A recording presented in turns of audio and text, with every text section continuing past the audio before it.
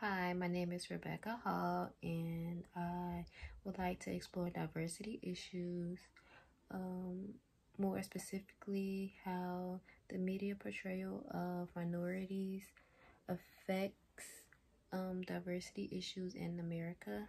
Um, the first study that I used is called Information Literacy in Libraries in the Age of Fake News by Denise E. Agosto. This study is about fake news, and it gives insight on how fake news is spread fast and easily.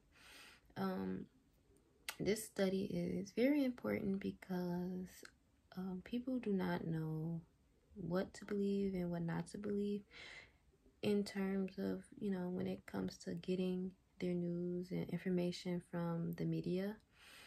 Two key terms that came from this study is misinformation and disinformation.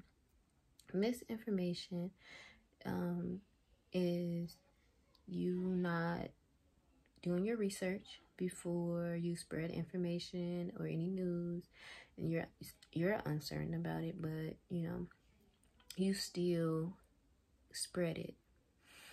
That's misinformation. Disinformation is, it's false, it's not true, but you're still going to spread it anyway because you want their character to be harmed. It's important to know the difference between both of these terms because, you want to know the person's intentions when spreading fake news and false information. Yeah, it's very important. The second study that I used is called, Ethnic Minorities in the Media, Changing Cultural Boundaries by Simon Cottle, which is about stereotypes and how people believing these stereotypes are affecting minorities on a daily basis.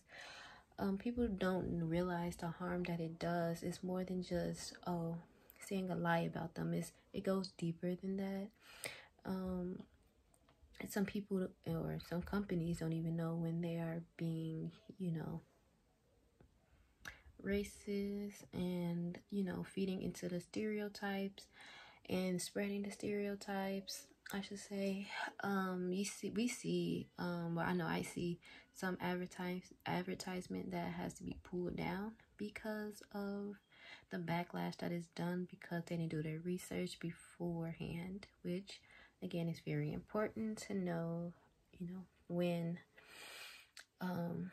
companies are being disrespectful and they are spreading stereotypes.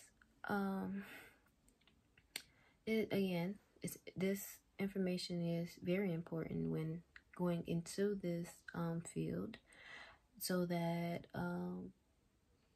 you won't intentionally disrespect someone, or you won't sit back and watch others disrespect a certain race or anyone in general. The author gave examples of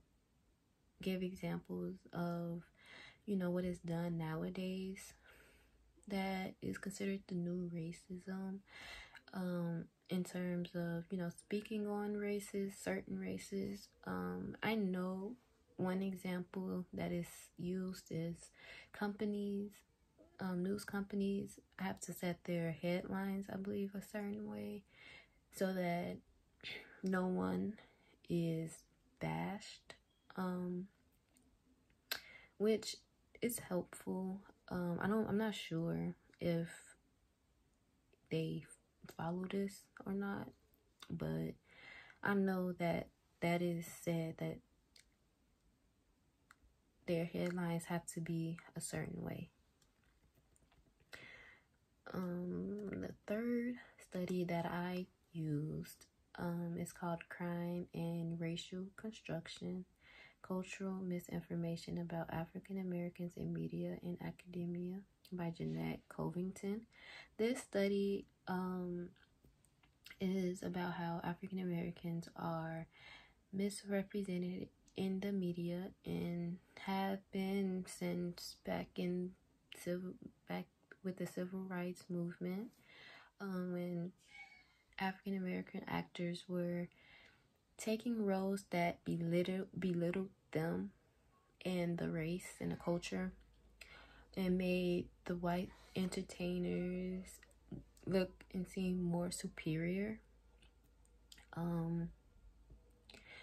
This study is important because it does give a lot of background on cultural misrepresentation. It spoke about it spoke about like in popular movies that, like, for example, Menace to Society, which is my favorite. Around that time that movie came out, African Americans were protesting racial injustice, which this movie, Menace to Society, was supposed to be like a response to it. However, it did nothing but discredit the protesting, which was very sad and unfortunate. It speaks on how I believe this study also gave an example of TV shows like Bill Cosby, The Cosby Show, which represented African American families well. So I like this study a lot. It gives a lot of backgrounds and good, examples, and bad, examples of, shows and movies and stuff that misrepresented minorities. But yes, that is all in my presentation, and thank you for watching.